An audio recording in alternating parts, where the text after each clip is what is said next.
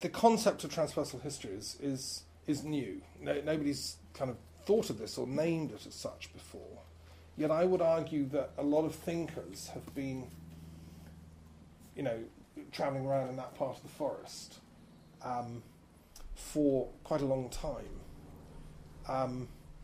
And for instance, the appendix to my doctoral thesis, which I published as a separate volume here, is entitled A Biographical Encyclopedia of Transpersonal Theorists, Historians, Psychologists and Philosophers.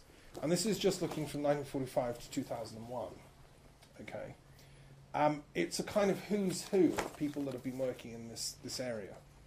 Now, what is transpersonal? For those that aren't familiar with the term, it was first coined by Carl Jung, the Swiss psychologist, and it's a German term, in fact. Überbewusstsein, I believe, the original term. And it means transpersonal. It relates to psychic phenomena or psychological states of consciousness and awareness that transcend the normal. So our normal personality operates at a horizontal level. We relate to each other. We say, how are you? Have a cup of tea. We might share feelings with each other and say, I'm really upset. My daughter's just run off with the milkman and whatever. But we don't normally sit down and say, I just had this extraordinary out-of-body experience where I just saw my father out of body and he's been dead 10 years and he told me what it's like. So transpersonal experiences relate to what we could call supernatural or paranormal phenomena. And in fact, they're more common than people admit to or realise. One of my friends that I've worked with for many years, a guy called John Francis Phipps, wrote a book called The Common Experience, based on the archives of the Alistair Hardy Research Unit, which deals with ordinary people writing in about their spiritual experiences. And, the sense of awe, the sense of oneness with the universe, the sense of the numinous, as it's called by Rudolf Otto, is more common than people realise. And that would be a transpersonal experience. It's from there, it's a matter of degrees to get to, say, Buddha's experience of enlightenment, or the experience of samadhi that Zen monks are trying for, or the experience of divine union with Christ that Christian mystics would seek to attain. There was a thing in the paper today about a Christian mystic who's a hermit in Shropshire, and she wants to live there in peace. She's been there for a few years, just living a spiritual life. Unfortunately, the owners of the house want to sell it, and she's desperately trying to raise the funds to stay there. I think that spiritual dimension of life is very important. We need these oases of calm and spiritual healing and so on. That's what this manna can be and is. And a couple of years ago, I had a dream. I wrote to Prince Charles suggesting that when he's crowned, he should set up a project to rebuild some of our destroyed abbeys and monasteries, which are in ruins around the country. It would give work to craftsmen and lots of unemployed people from the towns, and we could rebuild the whole network of spiritual retreat centres, because the land is often still owned by the Crown, and it's managed by English Heritage or whatever. We've got about 400 wonderful ruined abbey sites around the country, which could be brought back into use, I think.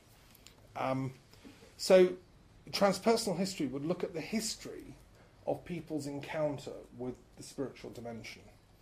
It's concerned with how people experience the divine in every single culture, every single religious tradition. It's not about a particular religious view of history.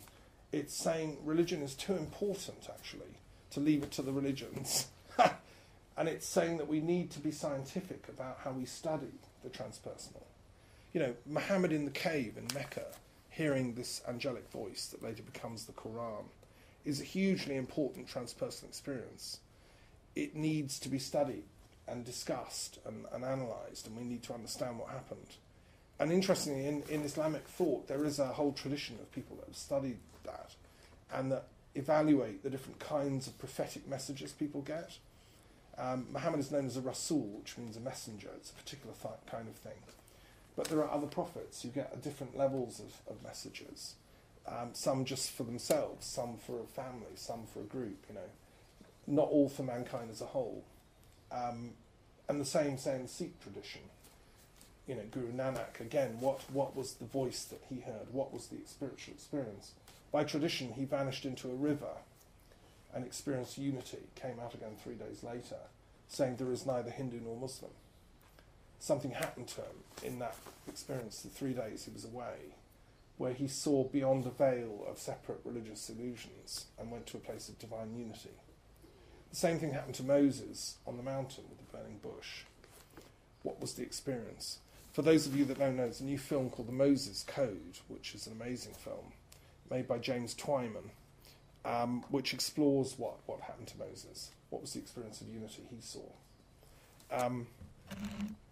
And why am I interested in transpersonal history? Why have I got into this? It's because we're living in a crucial time in world history when the world's on the brink of destroying itself through religious wars, racial conflicts, cultural conflicts. This country's troops are fighting in Afghanistan at the moment. To the death, it seems. Nobody's got the intelligence to stop it on either side. And there are honourable people on both sides.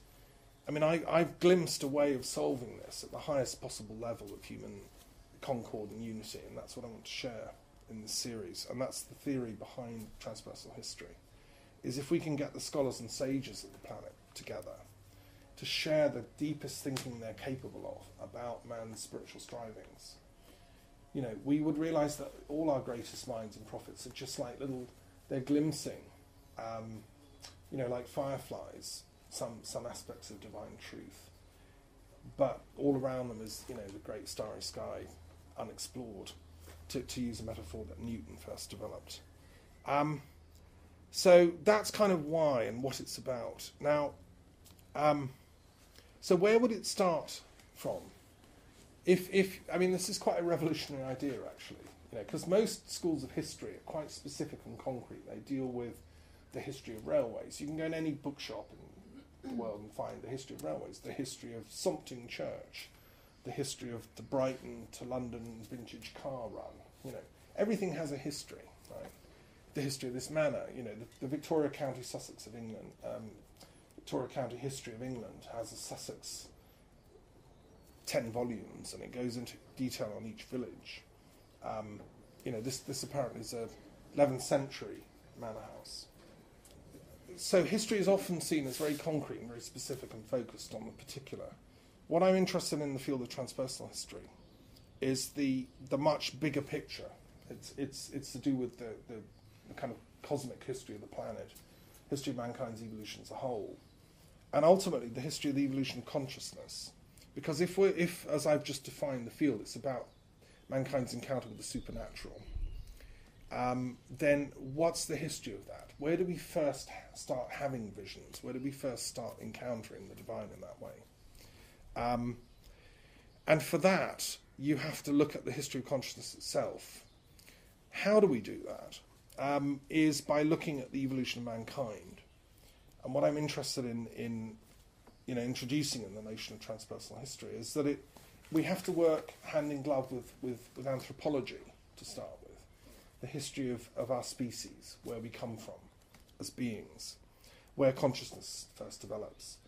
These are questions that anthropologists are just starting to begin to answer